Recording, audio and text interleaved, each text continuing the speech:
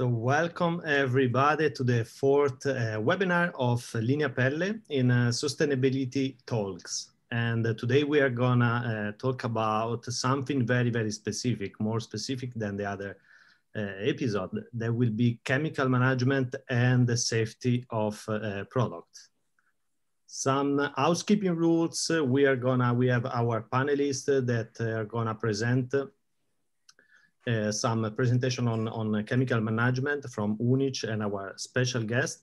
And in the meantime, you can put your question in the question and answer section. We will select the most interesting question and submit to our panelists. We hope we can do all the questions, we can reply all the questions.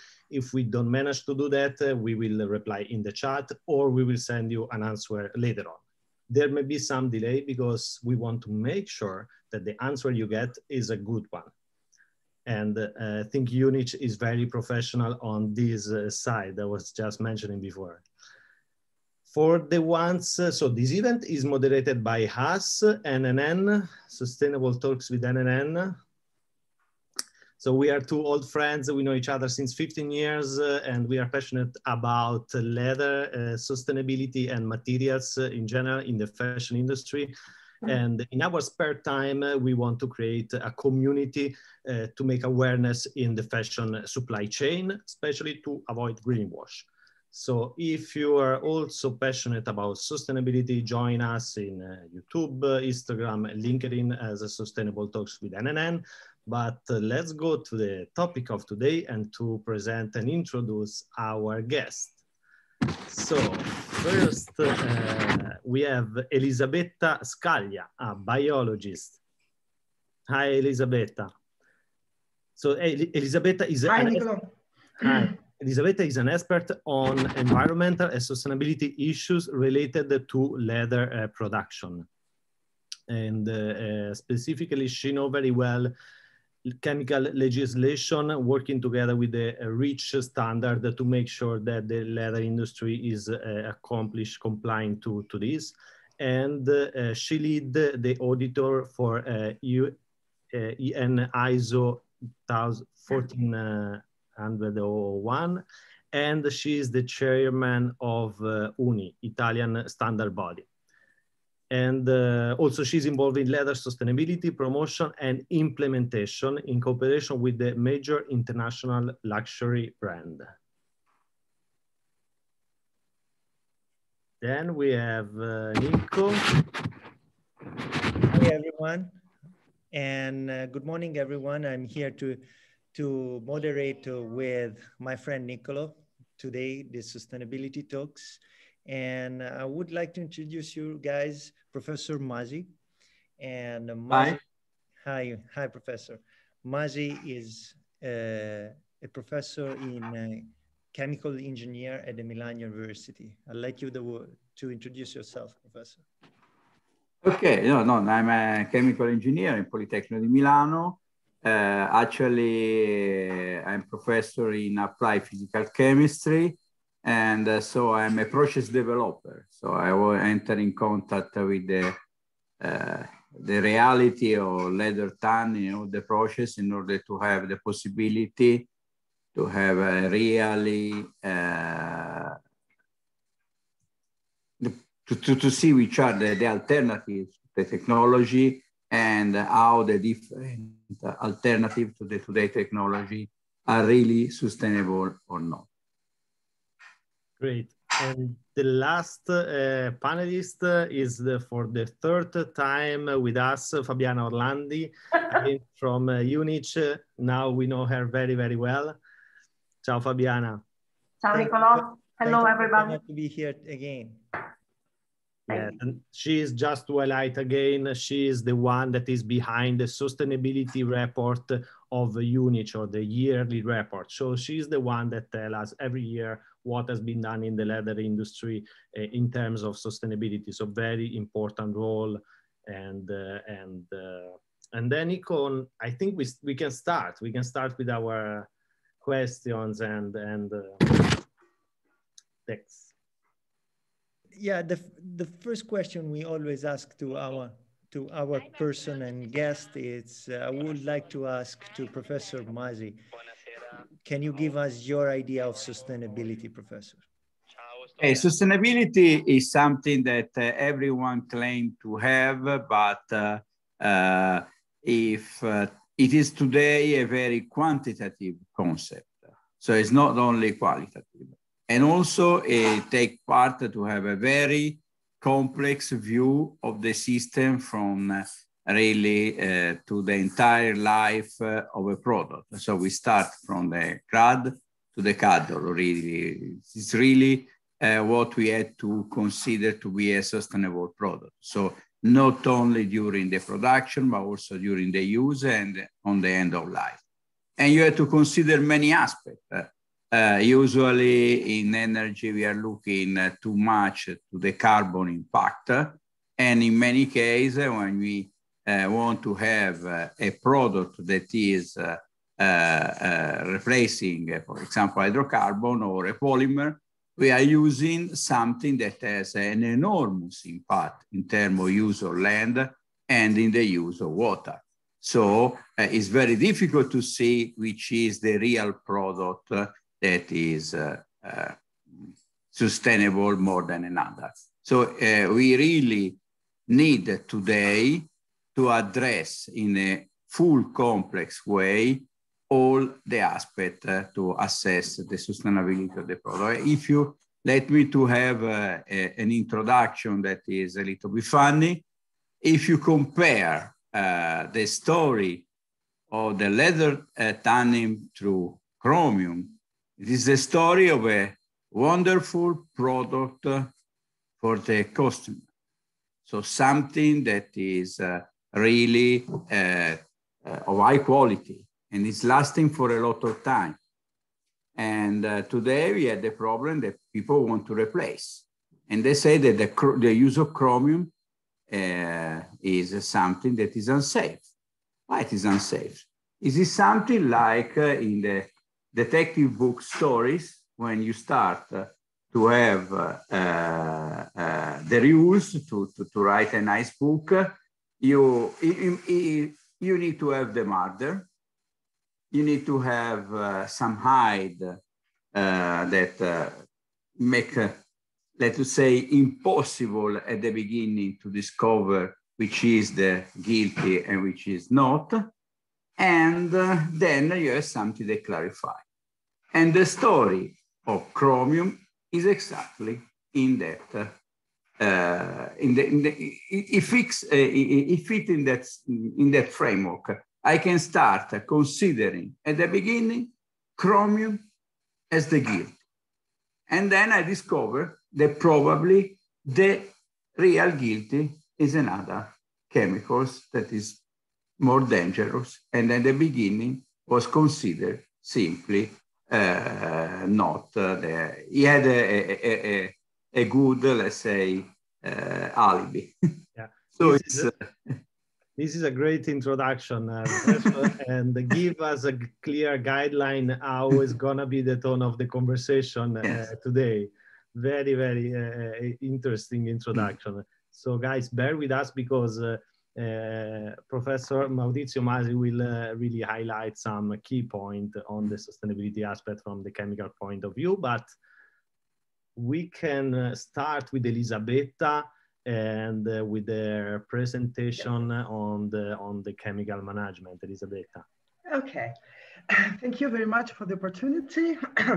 Good afternoon to everybody. I'm very happy to be here. And I would like to start with some philosophical aspects of chemistry. What we often don't realize is that everything is chemical. Everything is surrounding us is chemical, is made of chemical elements. Starting from air, we breathe air. The air composition is made mainly nitrogen, then oxygen, carbon dioxide, and other gases. The smallest part of the chemistry is an atom. when at least two atoms are combined, they're called molecules. And we can have small molecules and very big molecules, like the one that is in the right in the right part of the slide. That is an organic molecule that is used to in cancer disease to cure cancer. And what is important to understand is that it doesn't exist any bad or good chemical substance. It depends. The following, please. Because what is important is how much of this substance we use or we are in contact with. Paracelso, in the middle of 15th century, said that all things are poison and nothing is without poison. The dosage alone makes it, so a thing is not a poison. Just an example. If you drink a glass of wine, a good wine, you drink also a small part of alcohol. If you drink a liter of pure alcohol, you possibly die. And this is what we need to take into account during this presentation, because is the amount that makes the substance dangerous or not. If we will talk also about chromium, and we need to survive a small amount of chromium, micrograms per day. But if we don't have enough chromium-3, our metabolism of sugar possibly is not going very well. We could have health consequences that are very, very problematic. The next one, please. And at the same time, very useful molecules like oxygen, particularly in this period where oxygen is fundamental to take care of COVID persons who are affected by COVID, and at the same time, oxygen can damage such that is considered very strong, that is iron.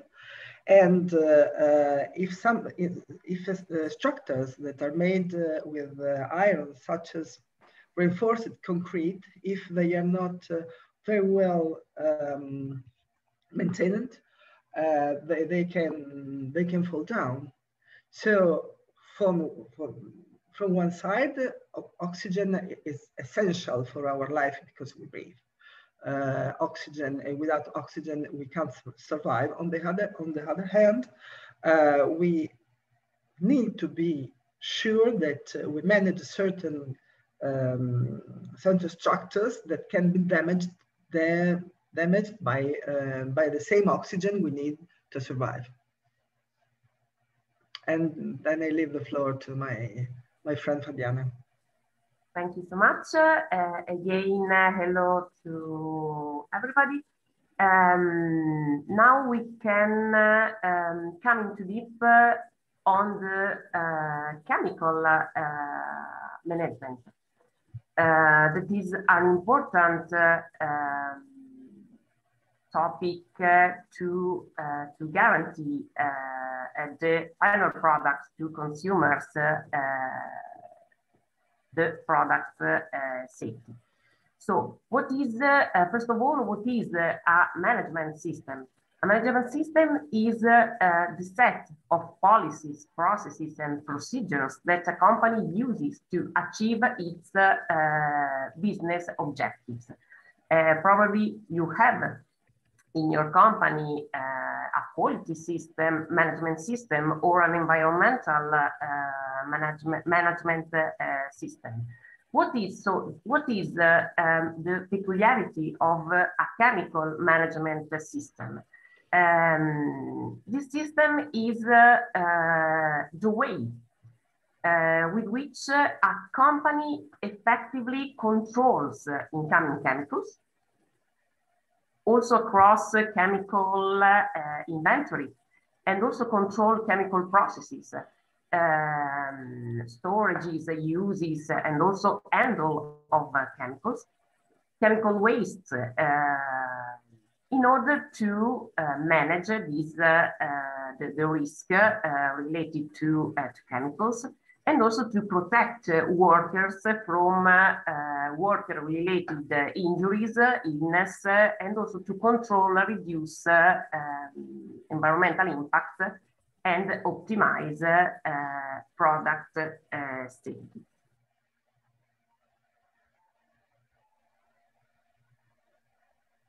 Oh. Fabio, non ti sentiamo. Fabiana, penso che sei in muto. You are on mute. Sorry. Sorry for the mute before. So an important aspect related to chemical management that is also the base on which a good management system is based is risk assessment. What is a risk assessment? A risk assessment is the evaluation, is a sort of tool thanks of which we can understand the hazards associated with the chemicals we are using in the tanneries, but in every facilities we are considering. Also, risk assessments help us to map where we are using chemicals, plants, processes, the storages. And also we can identify risks of each chemical that we are using. Also that is considering from purchase phase to end uses.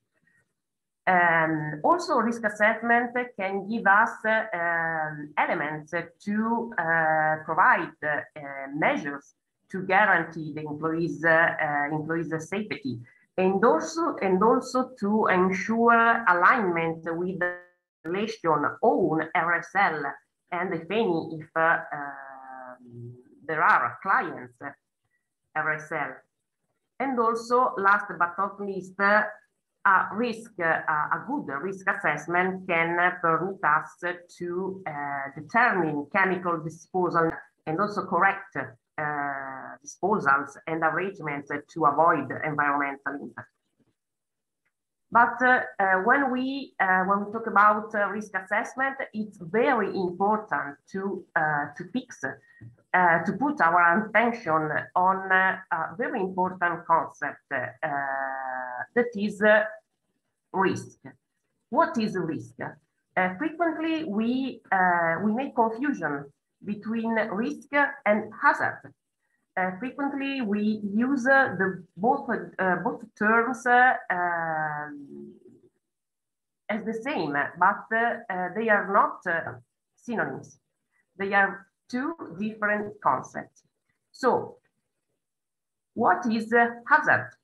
Hazard is an intrinsic property or quality of a certain substance, if we talk about chemicals, with the potential to cause damage.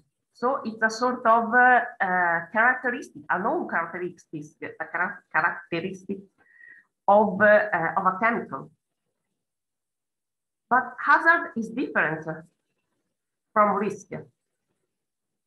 What is risk? What instead risk is? Risk is a probability. The concept of risk is linked to the exposure.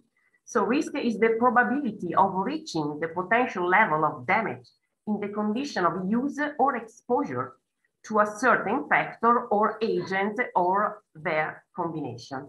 So if you look on the right of the slide, you can see a shark. So a shark is a dangerous animal, dangerous fish. But if we have a shark in a pool, with the shark that is swims alone, we have no risk because we don't have an exposure because the shark is alone. But of course, if we have a person that are swimming in the same pool of shark, of course, we have hazard combined with an exposure. And so in this case, we have a risk. To evaluate, sorry? It's a great example, Fabiana, and I think this example is show visually what's the difference. And also, Elisabetta, you made the example with the alcohol. I think also that's very clear, too easy to understand. And in this matter, Fabiana, I wanted to ask you one thing, because sometimes we need to differentiate the chemicals that are dangerous because goes into the final product and the chemical debris in the tannery. So that they are around the tannery can be dangerous for the workers, basically. How do you differentiate these two? Okay, we can consider that nothing is created, nothing can be destroyed, but all can be transformed. And so, as Lavoisier said many years ago. And so if we we purchase in the facility, in the tannery, chemicals, these chemicals come into processes, into products, into leather, or comes into wastewater, into solid waste, into air emissions. So everything we put inside in a tannery move to a location, to a compact, to another place. And so we have to manage the risks associated to handling or to use of chemicals. And of course, when we are using chemicals in the processes, or because we move storages and so on, the safety and the health also of workers is very important. And this is the reason why when we do the risk assessment, one of the priority is health and safety of workers. For example, in the tanneries, there are abatement plants, and also workers use personal protection equipment to avoid the exposition. So with PPE, we reduce the value of exposition, and so we reduce the risk. We also can reduce the risk, reducing the hazard, so the danger associated with chemicals. And so in a tannery, we can abate the risk associated to chemical substances, also reducing hazard, the presence of hazardous chemicals also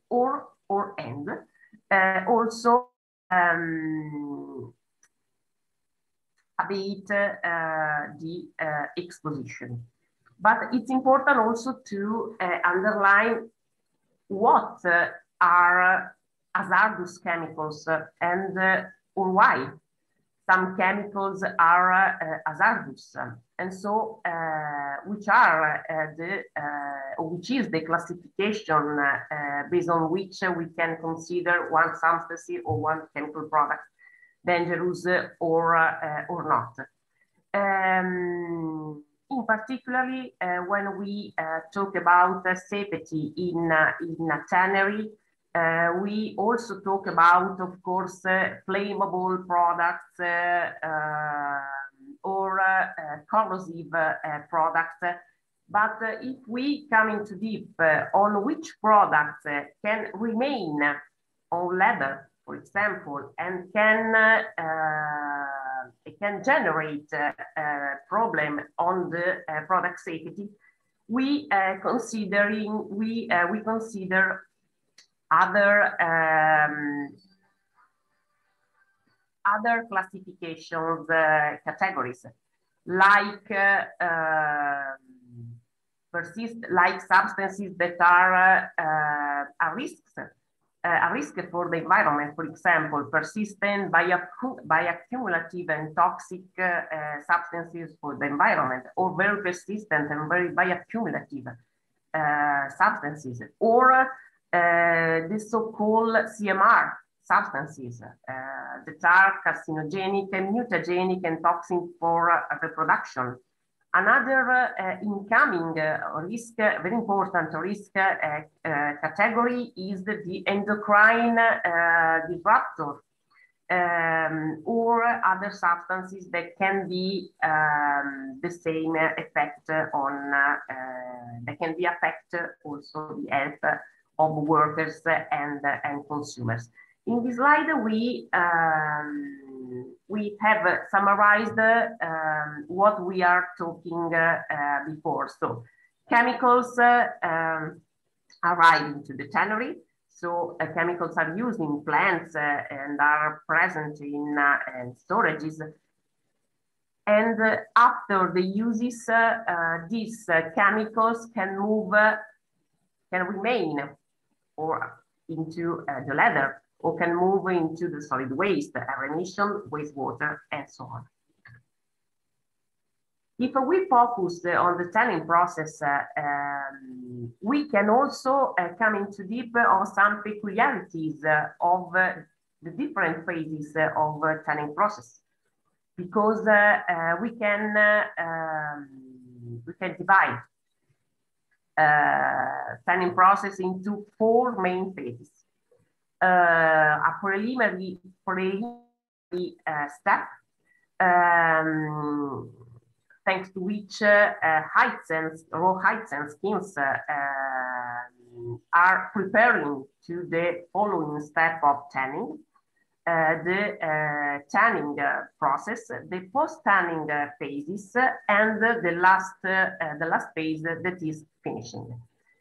The chemicals involved in these different phases are different for qualities and different from also for quantities. In the first phase, the chemicals that are used are mainly basic chemicals, and so salts, acids, bases, and so on. In the tanning phase, we can use also basic chemicals like chromium salts, for example, but we can also use complex organic molecules like vegetable tannins, or like aldehydes or other tanning agents. And if we move also to post-tanning phases, and mainly on finishing, the complexity and also the number of organic complex molecules increased a lot. And so we have also a different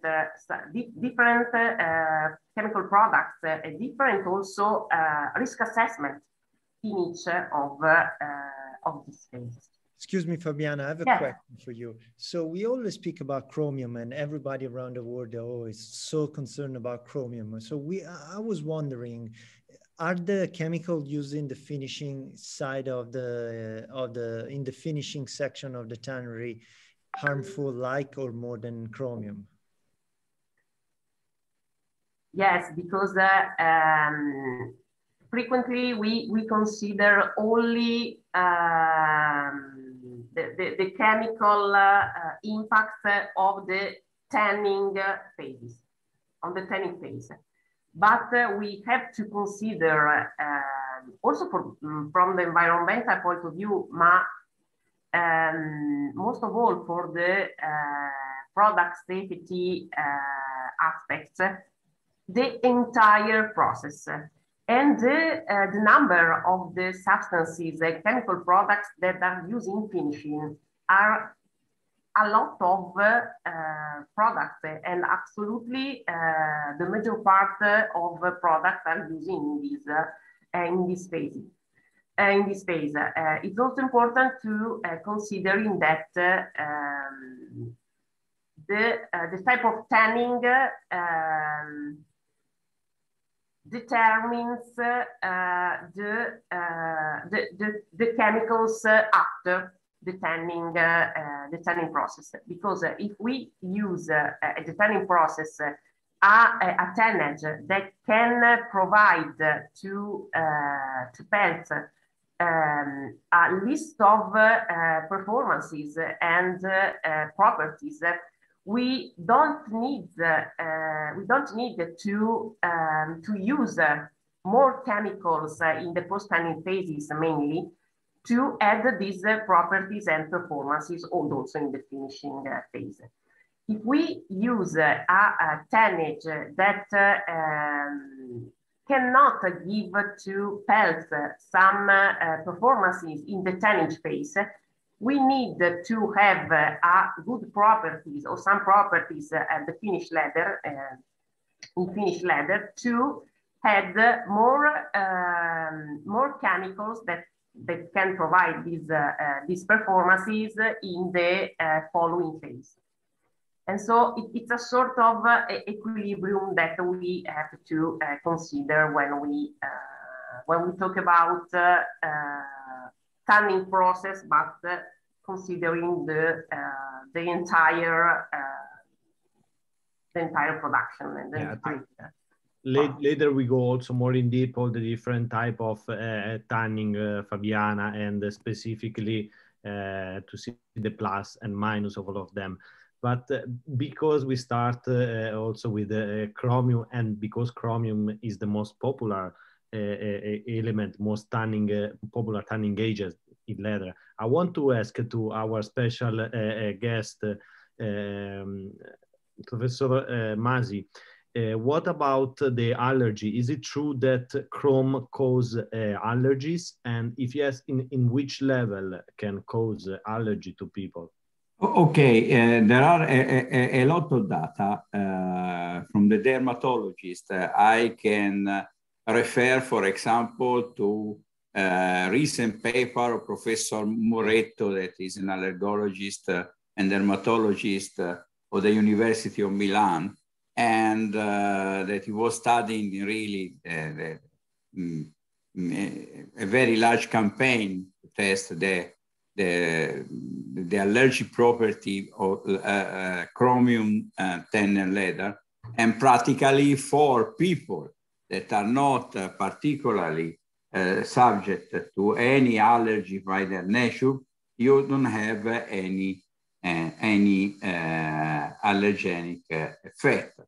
And that is really important to say, because in many cases, the allergy is related to the release of the chromium. Now, the standard use of the leather is in condition where chromium is very well chemically linked to the structure of the leather, to the structure of the hide.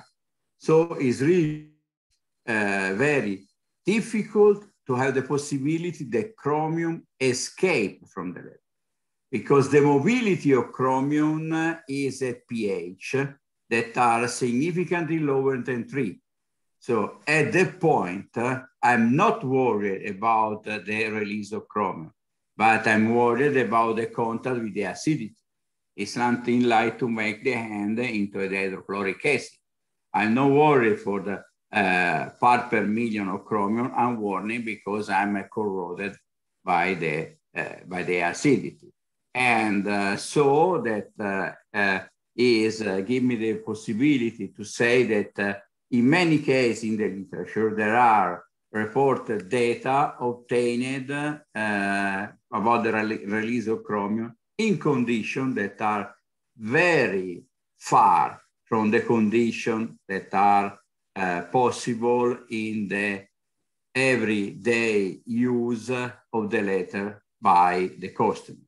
Because you can consider that you have a significant release if you are immersed in a very acid water for 3 days. Who is the person that is keeping wet shoes for 3 days, for example, and in the right acidity? Because even if you consider the acidity of your sweet, you are in the pH that is in the range of 5.5. That is a pH where the chromium doesn't release from the letter, because you need to go to move away the chromium in a very simple. You need to have the pH that you are having during the tanning, where you are inserting the chromium. So it's a condition that is not feasible for the for the life of the leather used by the final cost. Professor, sorry if I interrupt you, but you know, in our experience, one question that everyone is asking us, everybody's afraid of about chromium, is the chromium 6. Can you tell us the chromium 6? So can you tell us a little bit more about this and how we can? Okay, chromium 3 and chromium 6. People are afraid of chromium 6 because it was the oldest way to tan the leather, but there are nearby 200 years that we are no longer using the chromium 6. Why is present some chromium 3? Because probably someone is using a salt that is not chromium 6 free. And if you are respecting the rule, your chromium is always, or your chromium sulfate that is the salt that we are using for the tanning is usually well below 1 part per million the content of chromium 6. It can be controlled by the process of production of the chromium salt. And which are the conditions where you can have the oxidation? Usually there are hot conditions, so a temperature above the 80 degrees centigrade, and usually alkaline condition, and the presence of oxygen. So it means in condition high temperature, high presence of oxygen, and alkaline media, you can have the oxidation of chromium 3 to chromium 4, to chromium 6. And that is the classical problem that we have, for example, in some methods that we are using in the analysis. So today, many of the criticalities of the appearance of chromium 6 are related to a certain imprecisions that you have in the analytical methods. And that is where all the chemists today are working. Because when you have the limits, that is 3 ppm of chromium 6 in the leather, and now you're facing from here to 5 years to 1 ppm, you need to have a very reliable chemical methods to measure chromium 6. Because in many cases, chromium 6 is generated during the analytical method. This was very interesting and very enlightening for all of us. Thank you, Prof. And if I can say something to the consideration of Fabiana about the risk, we are facing exactly the same condition that we had today from the pandemic. So one part is given, of the risk is given by the contact, so the probability of contact, so that is related to the density of people. And so if you want to reduce the risk of contagious, you need to have a distance from the people. But because it's an aerial contamination, an aerial contact, you can reduce the risk, for example, making a barrier, that is the surgical mask or the FFP2, or to have a very nice conditioning of the air, so make a filtration. And that is what we have, for example, in the tanneries, where to preserve to protect the workers must wear the TPIs. More, we have the conditioning of the filtration of air in order to reduce the probability of contact of the worker with the hazardous chemical. Actually, because most, if we do not consider the aldehyde process, because the aldehyde process is something that is a risk of to have because the volatility of aldehydes, you have a lot of aldehydes that are released also in the atmosphere. Usually, all the process of tannery, all the chemicals remain in water. So you have much more a risk of water contamination. So it's a problem of wastewaters than the problem of pollutants in the air. That's great. That's great. Fabiana, maybe we can go ahead. I think that the next part will be very, very interesting. I mean, this topic of Professor Masi is also very highlighting of the testing, how we test, because there's always a debate between the brand and the tanneries of why the test is failing now and not failing tomorrow. I think if we start to discuss about this, we may spend the next 1.5 hours. Oh, no. I think next 1 year, next year. No. But the solution is simple. Let's together invest in order to develop a very reliable methods. All together, because we want to have a measure. So it's like to invent a new game. All the player, so it's the deed or gift that we have in the America's Cup.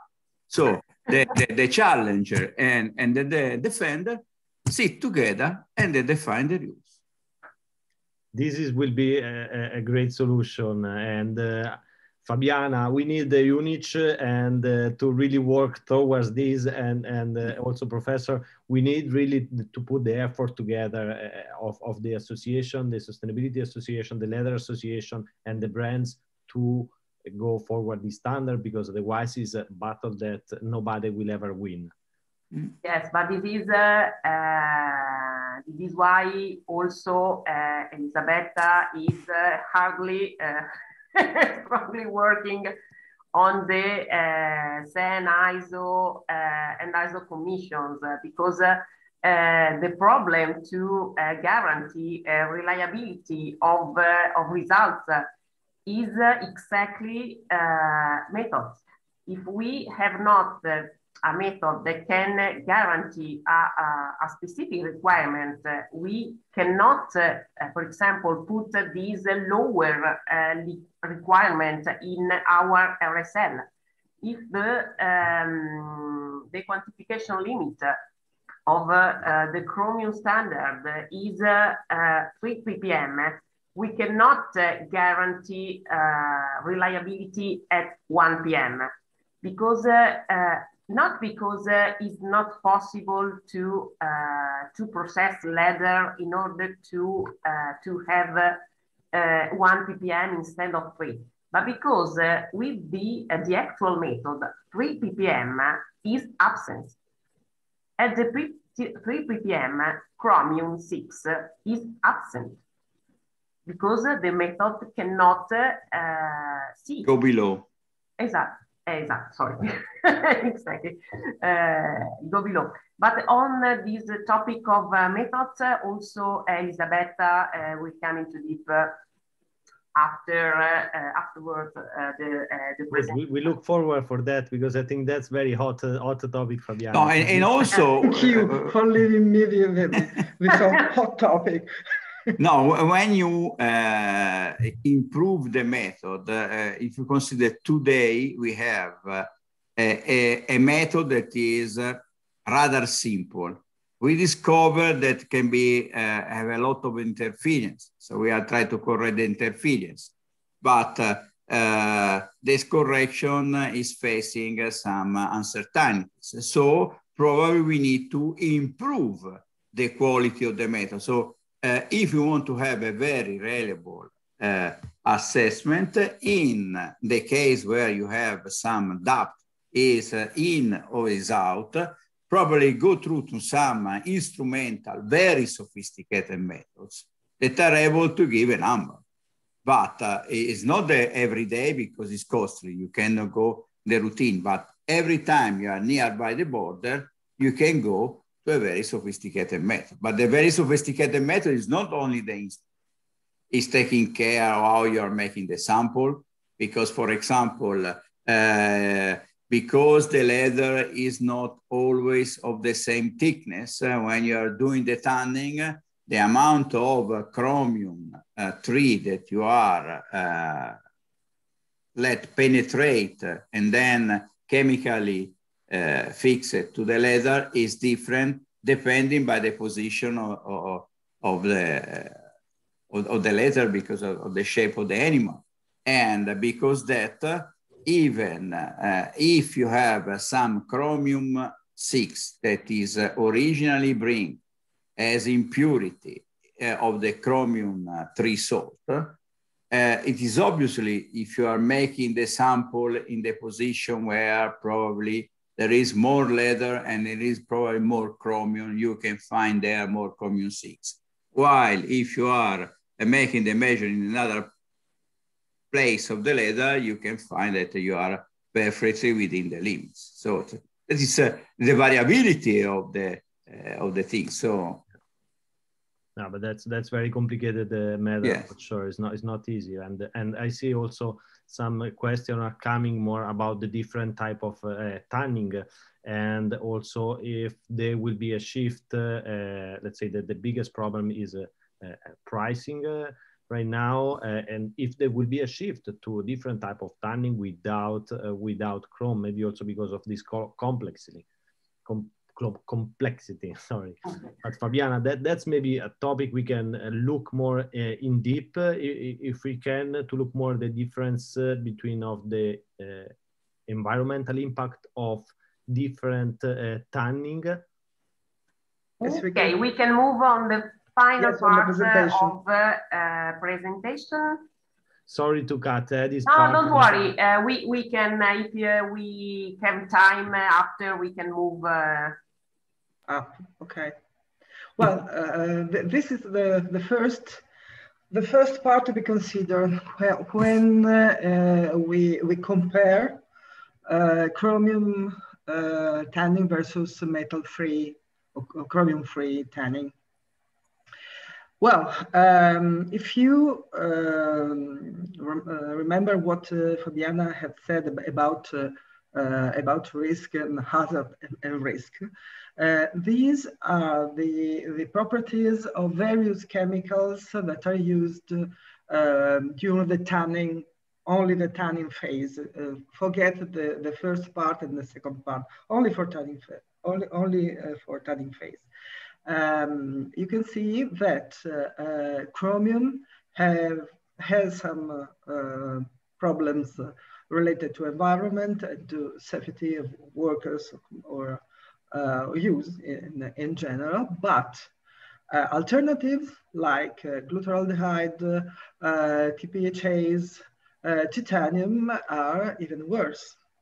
And you should take into account also that different tanning phase leads to different chemicals that are used during the following processes.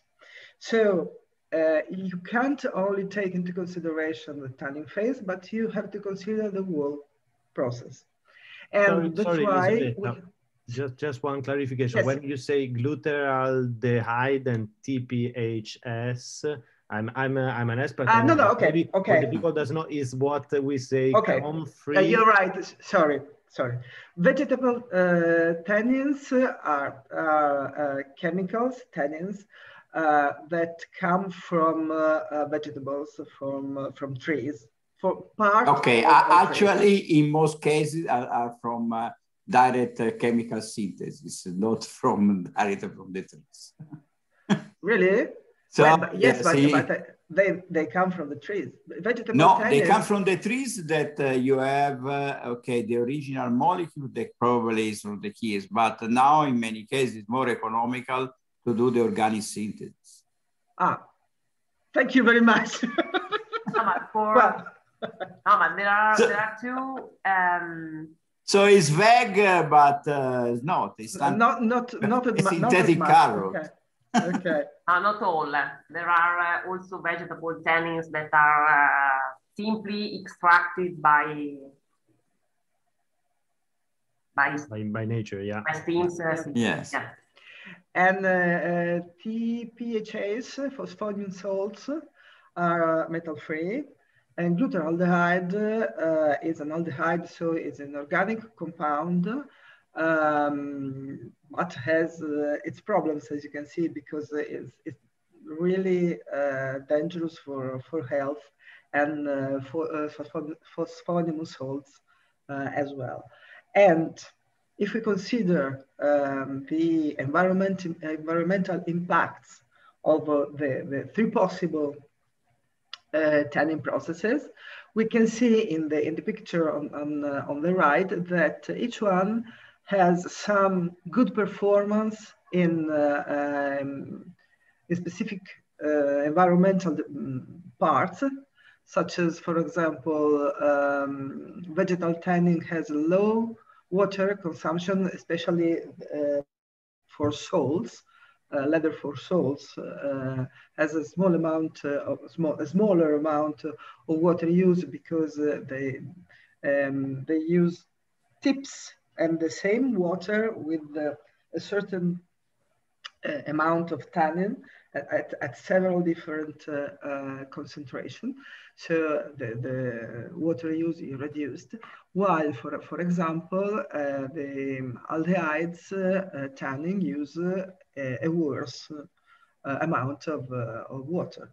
And you can say this is the best.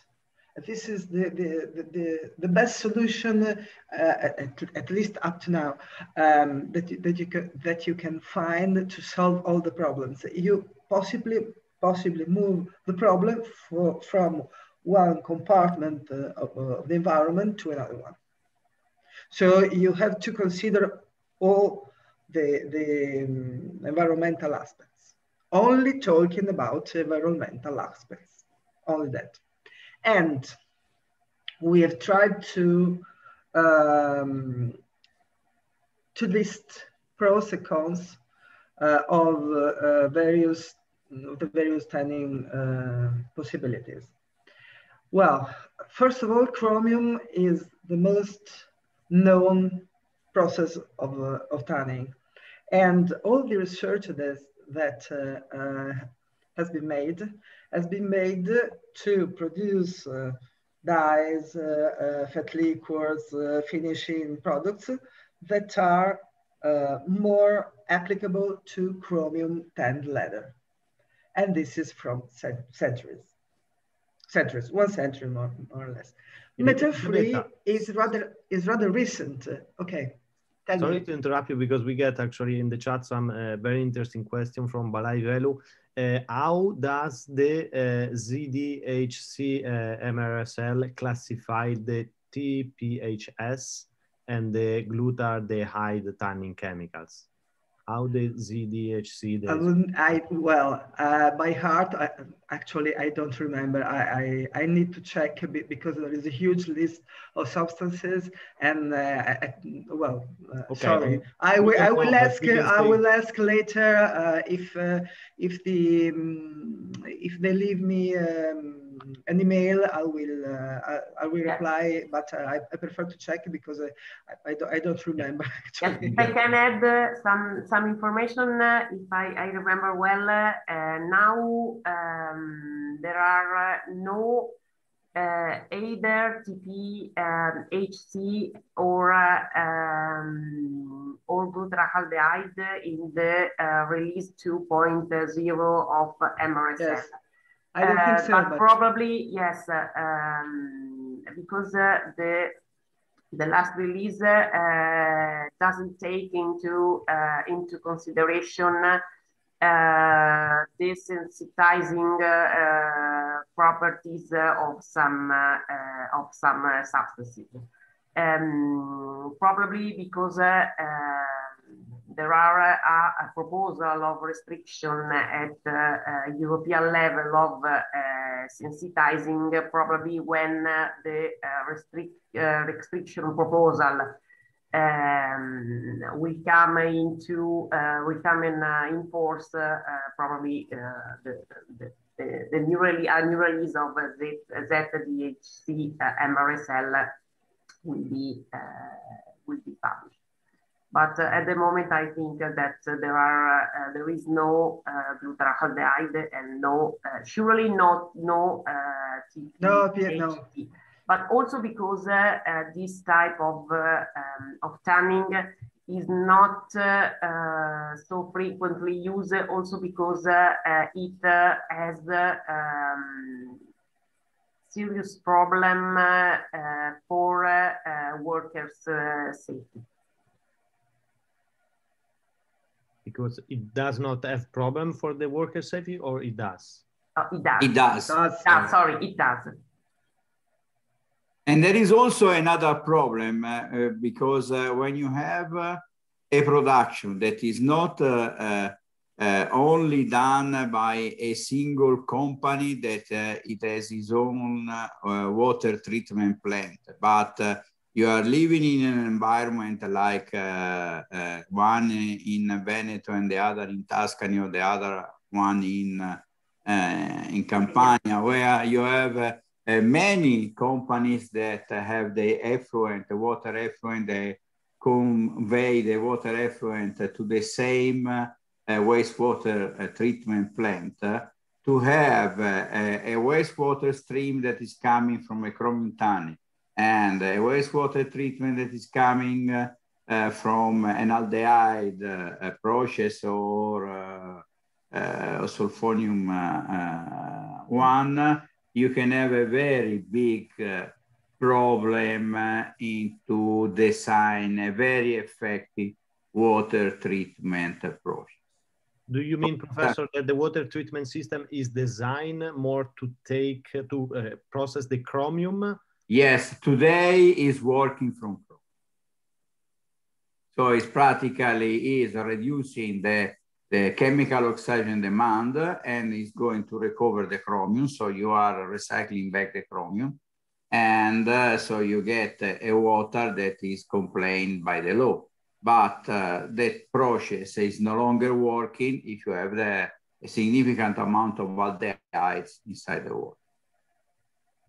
So we need to change the entire process if we want to start. If in some way there is a political decision that is something like what's happened for car, we decide that the car will be electric. I don't think so. It means that no diesels. So it's not possible to have a mixed system.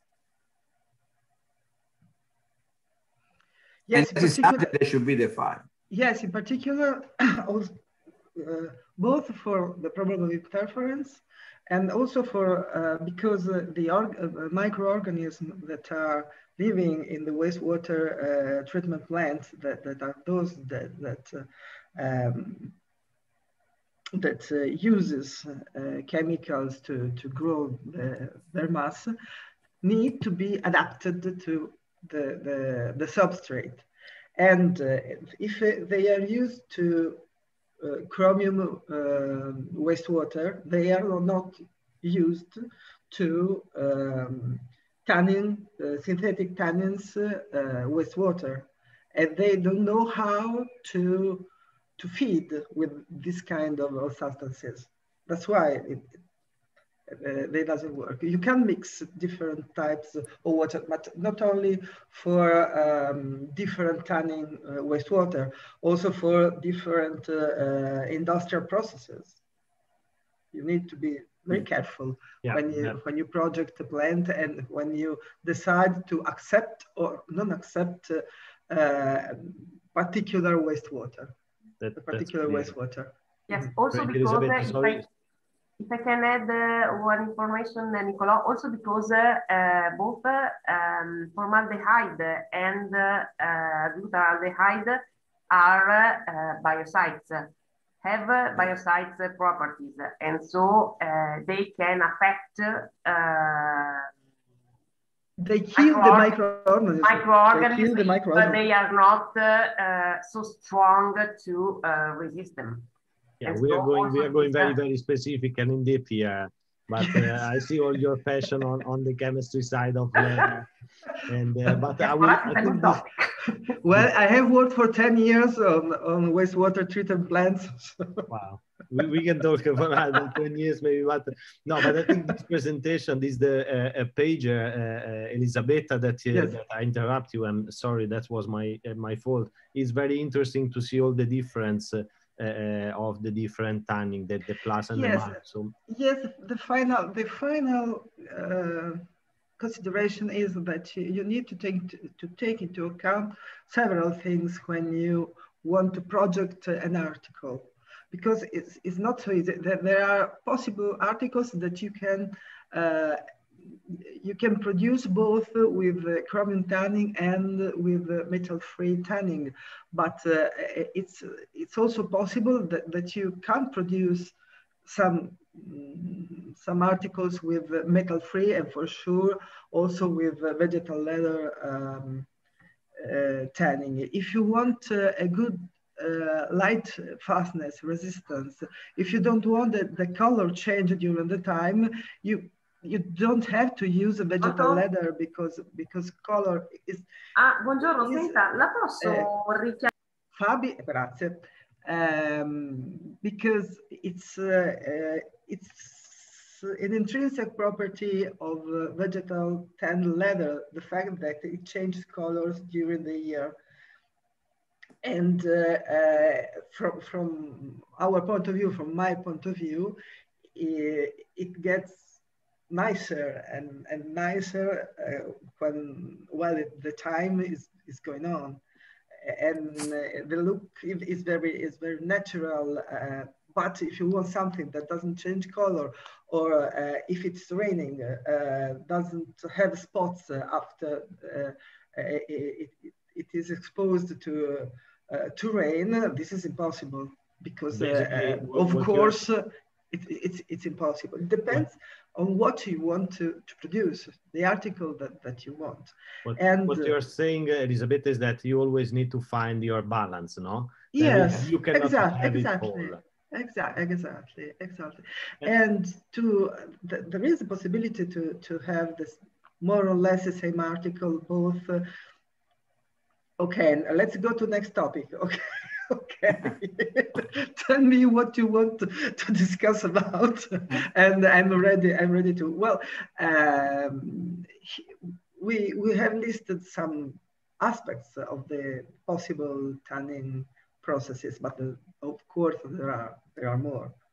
Yeah, but I think it will be very interesting to have this overview, and also the graph you show us before with the diamond, where we see which kind of tanning is impacting different way the environment. I think that picture is something that can give to the final from tannery to the brands and the final customer a clear picture of what is the reality, and based on data and on facts. And I see also one question here that it replies, I think we already replied, from Jeremy Populaire. Shall we understand that sustainable leather is that inappropriate term? No, that's not true. It depends on what you mean for sustainable. Because of course you can reduce your impact, you can manage them, you can avoid you can protect your workers with the application of legislation, DPIs, and what is needed. You can improve your performance in projecting new articles, new leather. And please don't forget that leather comes from a renewable source. Yes, not the plating anything. And it's byproduct. It's not something that is. Please, Maurizio, sorry. No. It's really something, because when I'm walking during the shop streets and I say ecopelle is something that is not true. It's not true, because the only is really the natural one that is using a product that we are growing up the cows for eating the meat, and then we are going to use a byproduct, the leather, to produce very time-lasting products. So the quality of the leather is really fantastic, because a simple example, my wife was having as heritage some bags that is coming from his grandmother. Yeah. Very spectacular leathers that probably today are not possible, but it's something that they have more of a century, and they have only a little bit of rust in the metals. So it's something that is not very easy to be obtained. And also, we are in a complex society. We want to have a complex products. So which is the possible more environmental solution for example, the shoes cannot be the same environmental solution, nice environmental solution to produce the leather for a jacket or the leather for a bag. And that is completely different. So each product should be designed. And what you can do to help the customer to give something like a certificate. If you want to have this product about touch, about water repellent, whatever you want, transpirability, that is probably the best solution. So my process of production is the best one, because I was minimizing all those aspects. And if you are changing the recipe, it is not guaranteed that you get the same properties for the customer. Well, anyway, sorry.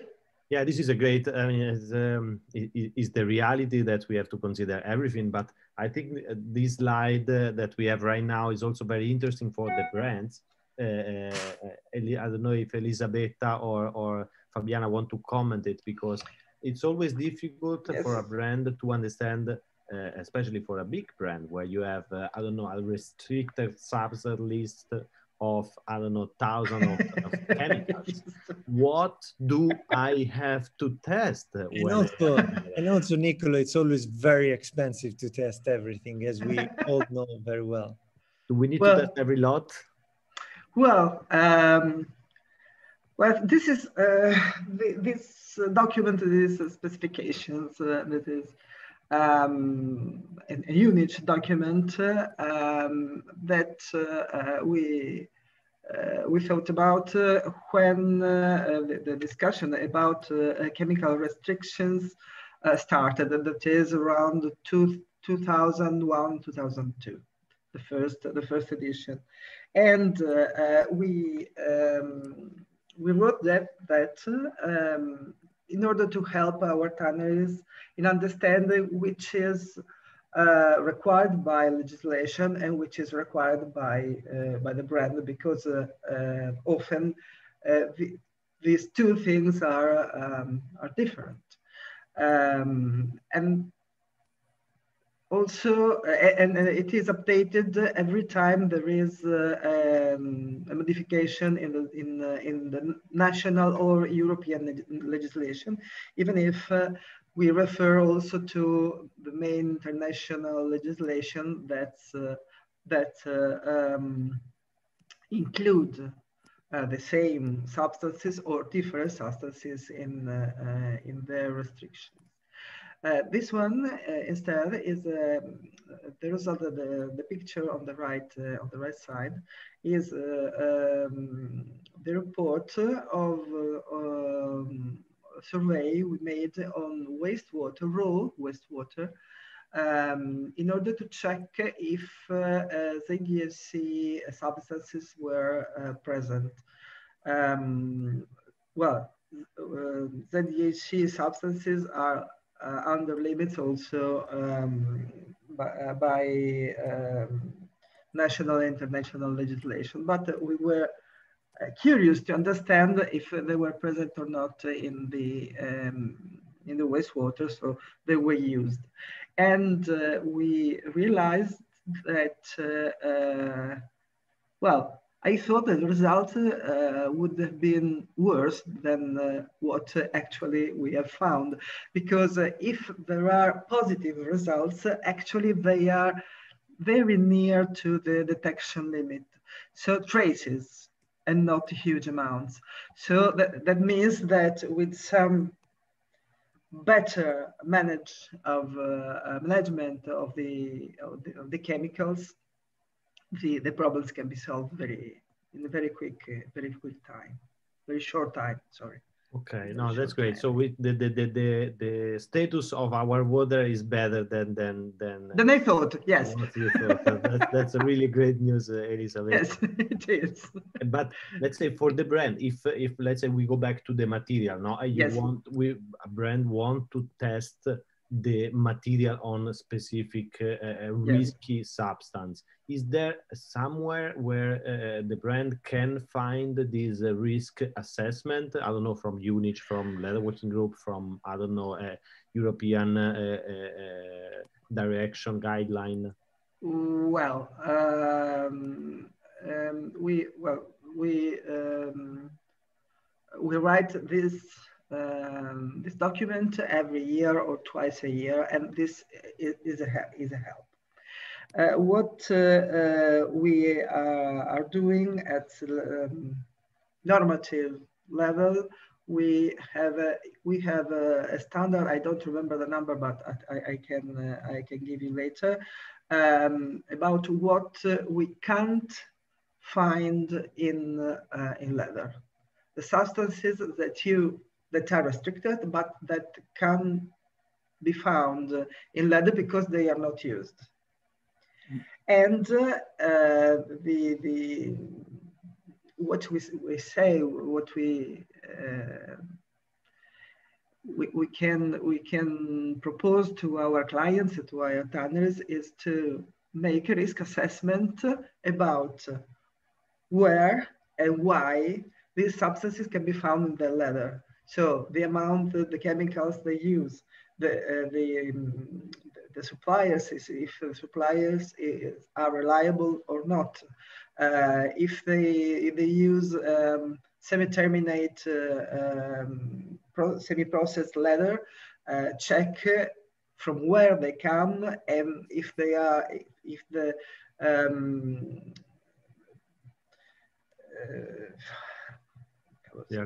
if they are reliable or not, well, if they come from Europe, where certain substances can't be anymore used, they are rather certain that these substances won't be found in the leather.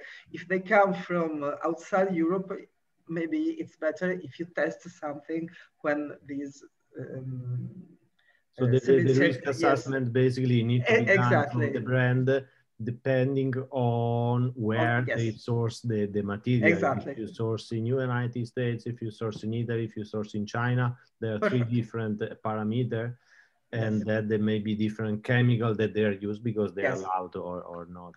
If they are not anymore allowed, it's impossible to find them. Exactly. So in the chat room and the Q&A section, there's a lot of interest, and this is maybe for Professor Masi, and about chromium. Can chromium be carcinogenic? Yeah, and what are the point of evaluation? There's a lot of question around this. Yes, and it looked like chromium. It's always a very the most interesting question that people ask. Okay. No. To Irene, yes, I was already making an answer by written, but it's really important because chromium 6 is really a dangerous chemical. But we have to consider that we are not using chromium 6, we are using chromium 3, that is not a toxic metal. And also, which are the problem in the presence of a heavy amount of chromium. So there are no limitation when you are discarding, for example, a chromium pulp that you can, a leather pulp that you can get from digestion of the waste leather. And there are no limitation about the over amount of chromium. There are limitations from the lead, there are limitations from the cadmium, there are limitations from many metals, but there are no limitations about the chromium 3, that is the natural amount of chromium. Remember that our vegetables, if you are sending the chromium on the ground, they are able to get only the chromium that they need because the radixes are able to suck only the right amount of chromium. So you can have the level of, and then also it precipitates in the natural pH of the soil. But it's not the real fate. Now, if you are going to make a digested pulp, you can have, for example, processes that are able to remove the chromium, because chromium is a costly chemicals, and we want to recover, not to send away in the landfill. And there is another question that I think is very relevant, the one by E.B. Stockdale, that is related to the safety of the work. I think we can do everything, but we can do nothing without safety. So our work should be protected with DPI, and we must use the condition where everything is done in a safe manner. And all the rule of working, now the risk assessment during the working operation now try to have the right operation. So you must wear gloves, you must wear a mask, you must have a ventilation system into the in your company. So there are really a lot of measures that try to avoid the contamination of the work. Yeah. One last question, and then I think we close because the people are start to be fed up. But I think sorry, this is a very important point, Professor. Chrome 6 forbidden and is very dangerous. Chrome 3 is a component of our environment where we live. Yes. And we need to use in the right way. The last question is, how can we make sure that Chrome 3 doesn't become Chrome 6? For example, some people may say, is a leather working group certifying tannery more hardly to get a Chrome 6? How can we try to limit our risk to get these, do you say, moving? Actually, if you have the risk, probably is more than during the tannery. You have the risk in some post-processing. If you have an alkaline, hot temperature alkaline condition, heavy alkaline condition, you can have the problem of oxidation Chrome 3 to Chrome 6. But the new standard process try to avoid this condition. So the risk is in more cases, a memory of the past, is not looking to what are the conditions of today. And there are also, if I can I add one point, there are also best practices that tanneries can put in place in order to avoid the conditions that can transform, as Professor Masi said before, the oxidation of chromium 3 into chromium 6. There are best practices that the tannery can consider in different process phases, not only in tanning, but also in post-tanning, for example, avoid the use of some